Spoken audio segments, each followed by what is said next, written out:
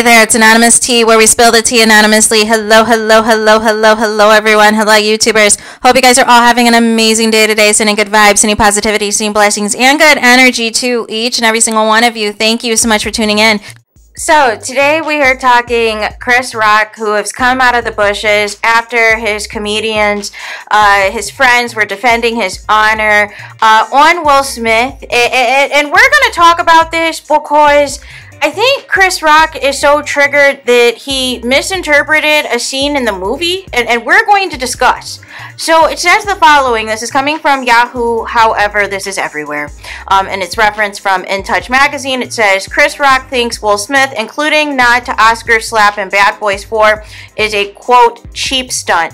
Will Smith claims he's a changed man since slapping Chris Rock at the Oscars in 2022, and even seemingly referenced the infamous slap in his latest movie, Bad Boys 4. However, the addition to the script was reopen old wounds, with Chris, who is not buying Will's reinvention act one bit. Chris thinks it's pretty cheap stunt, and he is telling people how lame he finds it. A source exclusively tells In Touch, it's a classic case of Will making light of a horrific situation. Will's playing the victim. It was the lowest point of his career, but that's no excuse.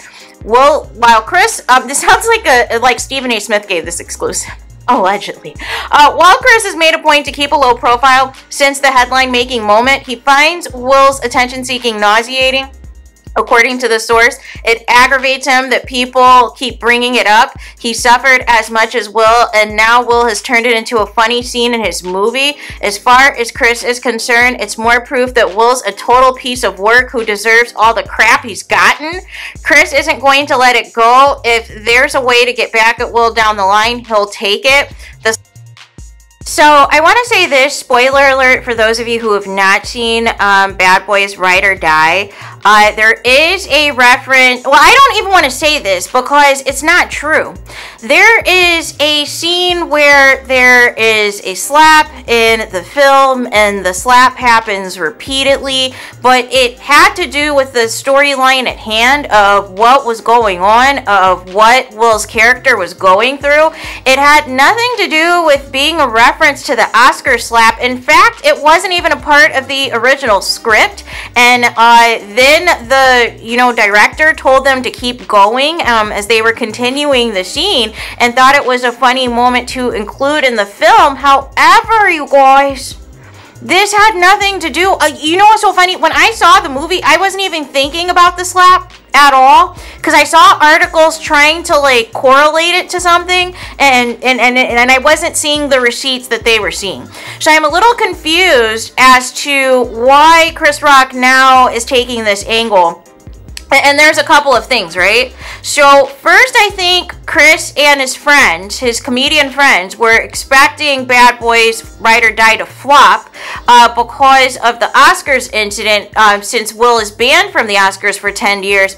However, this is Will Smith's first major film. He had Emancipation after the Oscar slap. However, they were too scared to put it out into the normal national release that Will Smith usually gets, because they were worried about people not showing up, when the other piece was that people didn't want to see another SLAVE movie. But nonetheless, it's funny, nobody said anything about Will Smith. Nobody referenced this Oscar slap in a couple of years.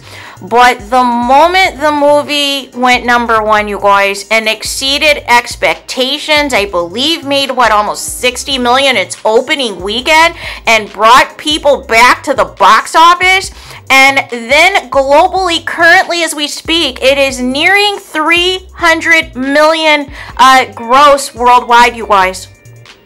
And now all of a sudden everybody wants to come out the bushes. First it was Stephen A. Smith to give the dog whistle to the others to come out and bash Will Smith and say that Will Smith needs to apologize to the black community and explain to the black community while he slapped Chris Rock. We know why he slapped him, right? But it's funny because Chris Rock, I mean, no shade, but you've benefited from this as well. You got $20 million from Netflix, and I think $40 million overall with the success and the tour from Selective Outrage, where you're calling Will Smith's wife the B word and all the things, and you do your set in Baltimore, where Jada's from. So you're still very much like, you know, into this thing with Jada Pinkett Smith, and you now want to get on your platform or talk through other people to voice your disappointment, and that if you have an opportunity to get Will Smith back, you would. Well, you had an opportunity to press charges. Oscars night, you had an opportunity to press charges. If you felt that you were wronged and disrespected and traumatized and all of these things, you were asked at the Oscars whether or not do you want to press charges against Will Smith. We will arrest him right here and there and remove him from the theater.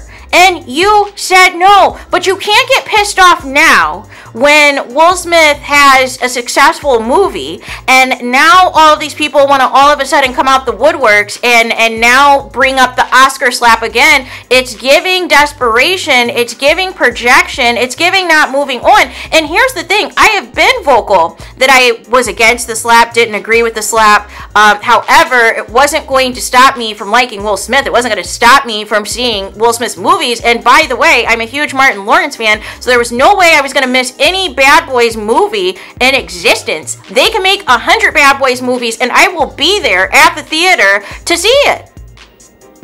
And that's independent of the slap or independent of Chris Rock. But those of you who have seen Bad Boys Ride or Die and see the slap that they're referring to, I actually didn't even think anything of it when I watched it. I thought, like I said, it was pertaining to the storyline at hand and what Will Smith's character was going through and dealing with, and how he needed to have his own resurgence, need to have his own, you know, slap in the face, like literally to get himself out of it was like the context of the scene. I wasn't thinking, oh my gosh, this is a reference to the Oscars in 2022. No. I think it's a reach, you guys. I think it's a reach. Like I said, I think this is a smear campaign to just dim the light of the success of the Bad Boys film. Because here's the thing, if the movie bombed, if the movie flopped, if the movie underperformed and didn't even, you know, make back what they cost for the film, which was $100 million, bet you these people would be on the mute challenge and would be laughing quietly saying, ha ha ha ha, Will Smith's career is over and all these things. But now that Will Smith is receiving positive reviews and people are going to the theaters to see this still, now all of a sudden you want to try to damper it. You want to try to, you know, put dirt on it and all these things. Here's the thing, you both are grown men. As far as I'm concerned, if you feel so strongly, why are we talking via the media? You guys have each other's phone numbers. You guys know each other. Your families have worked together before on projects and TV shows and things. So again, if you don't want to talk it out as men, this whole thing where we're just going to feed the media and you're going to use your comedian friends to complain on your behalf and you're going to use Stephen A. Smith to complain on your behalf, I don't want to hear it. I don't want to hear it. Like, I thought this was done when, you know, Chris Rock took, you know, a million years to put out Selective Outrage. Like, I thought we were done after that, right? But if you're so hurt, or if you don't feel that Will Smith's apology was sufficient to you, you guys can either hash it out or not hash it out or not talk to each other again. But again, these quotes to the media, anytime Will Smith has anything positive happen for him or any type of success, we need to reference the slap every time. No.